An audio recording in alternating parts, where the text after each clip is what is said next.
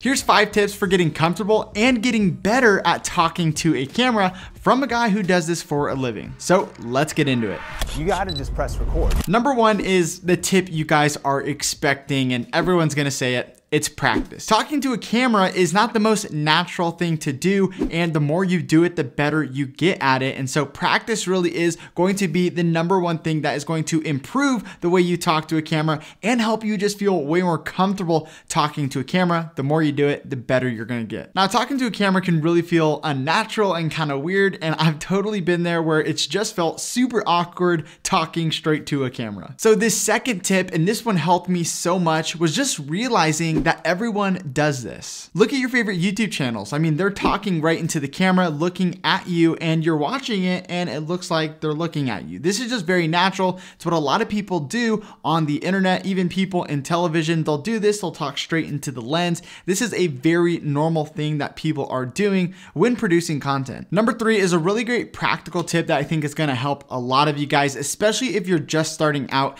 and you're brand new to this. This tip is to move your LCD screen behind your camera. If you're shooting on the front-facing camera on your smartphone, or you have a camera that has a flip-out screen, you know more than anyone that the most distracting thing is that screen, because you can see yourself, and the natural thing to do is to look at yourself while you are shooting the video. Now, you don't want to do this because this actually feels really unnatural for the viewer. For example, if I'm looking to the camera right here, you can tell that I'm not looking at you. Now I'm looking back at you guys, and now I'm not. And so you definitely do not want to be looking at yourself while talking to the camera. And a really cool practical tip is just moving that LCD screen and at least practicing. Of course, you want to set up your shot. You want to make sure that you are pressing record and all that kind of stuff. But when you're just getting started, it can be really helpful for the first few times to move the LCD screen so that there's not even a distraction there to pull your eyes away from the lens. You can just talk straight into the lens like someone is there. And that is my 4th tip, is to imagine that you're talking to someone. One of the tricks that I do is I pretend like I'm gonna send this video to a friend, or I'm gonna send this to a family member. And this helps me just feel more confident and comfortable on camera when talking to someone.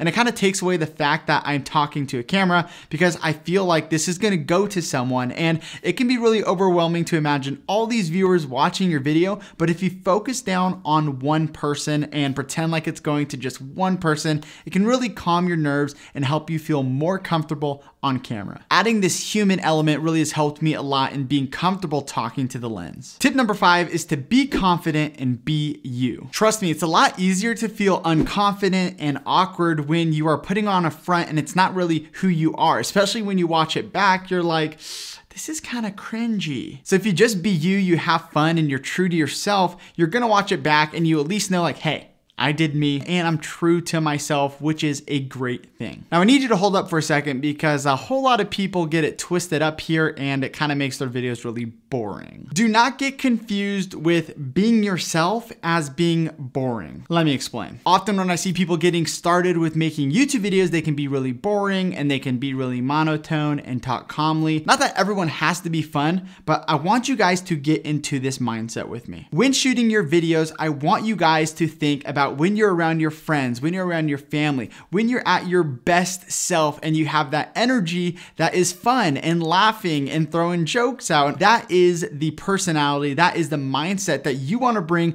to the camera, because people are watching you and you want them to feel close to you when they watch your YouTube videos. You want them to feel like a friend or like a person in the room. And really, you can't do that unless you act like you are with your buddies and they're just hanging out with you and having a good time. Now, this is so much easier said than done. It takes a lot of practice, and it's something that I still have to work on all the time. Even when I'm shooting videos like this, I have to remind myself to have fun with it, be jokey, because that's how I usually am, is I'm throwing jokes, I'm making funny faces, I'm trying to make people laugh. That's just the kind of guy that I am. And so I want you guys to think about, who are you in your best moments and bring that energy to the camera. Again, it's going to take practice. So I want to encourage you guys to keep going, keep making videos, and keep pressing record. Click on the screen for some tips on how to not look bad on camera. I'll see you guys in the next video.